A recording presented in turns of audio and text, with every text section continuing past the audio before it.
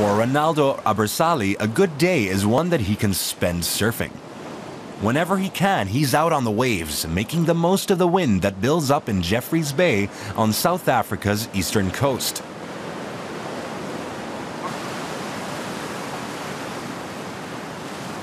And the 15-year-old has one big dream. I want to be a pro surfer, and I want to compete more in the world. And I'm still in school, and I want to study with pro surfer.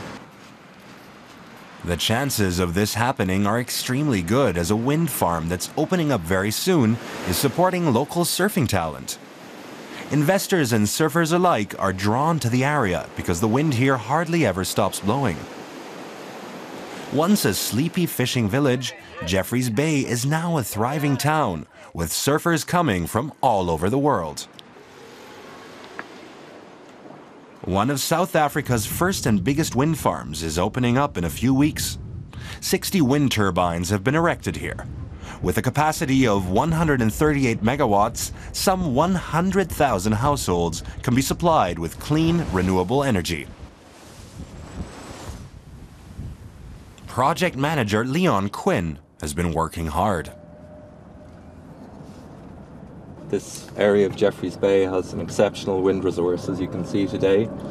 In addition to that, very important for projects like this is to be close to electrical infrastructure. So on this project site we have two national distribution lines that we're able to plug into. Quinn needs a while to get from one end of the wind farm to the other. The site spans several thousand hectares. And South Africa has much more space. Thus, plenty of potential for renewable energies. The country aims to install 20,000 megawatts of renewable energy until 2030, at a cost of some 10 billion euros, and the state guarantees to purchase the produced power.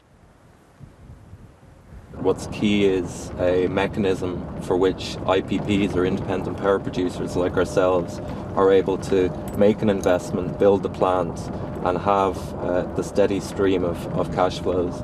South Africa, the process in place at the moment means that we sign up to a 20-year power purchase agreement where we pay, or where we sell the electricity to the government at a fixed price. South Africa is a rapidly growing market when it comes to renewables, good for foreign firms such as Siemens. The German giant supplied the turbines for the wind farm in Jeffreys Bay, a 140 million euro project. It's also good for the community. 300 locals got construction jobs thanks to the wind farm. A share of its profits will go to education projects. Plenty of reason for Ronaldo's friends and family to celebrate. Right now, they're focused on the Junior Surfing Championships in Ecuador.